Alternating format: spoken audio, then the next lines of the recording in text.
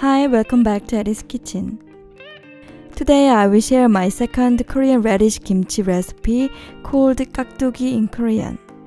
First, you will need 2 medium-sized Korean radishes. Peel the radishes.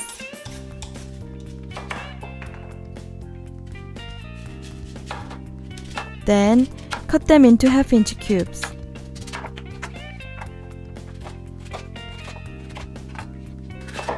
You need about 4 pounds total. Put the radish in a large mixing bowl and pour 6 cups of hot water on it. This helps the radish absorb the kimchi paste better later. Set it aside for about 20 minutes. Meanwhile, let's make the sweet rice flour paste for the kimchi paste. Mix 3/4 cup of water and 3 tablespoons of sweet rice flour in a small pot. Keep stirring it until the sweet rice flour is completely mixed into the water. Cook for about 2 minutes on medium-high or until it starts bubbling and thickens. Turn off the heat and let it cool down. This paste is important because it helps the fermentation process.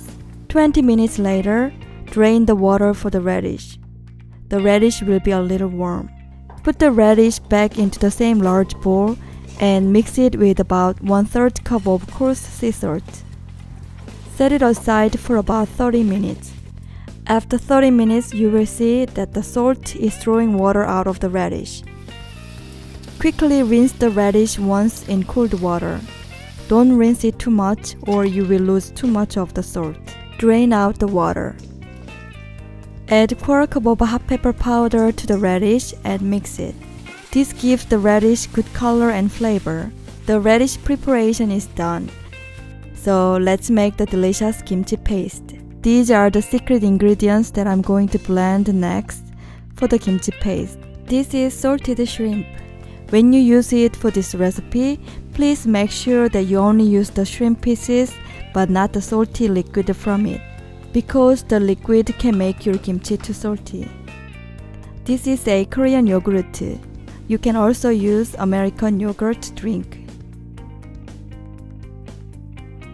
We will also need 6 cloves of garlic, 1 piece of ginger the size of a garlic clove, and half cup worth each of an onion and an Asian pear. Chop the onion and the Asian pear into chunks. If you cannot find an Asian pear, you can also use a sweet apple. You can also cut 1 generous cup worth of green onions into half-inch pieces.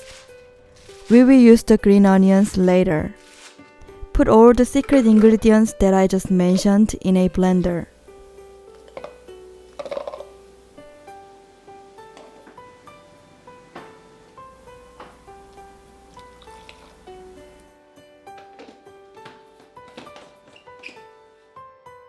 Blend them for a minute or until everything becomes a nice and smooth paste.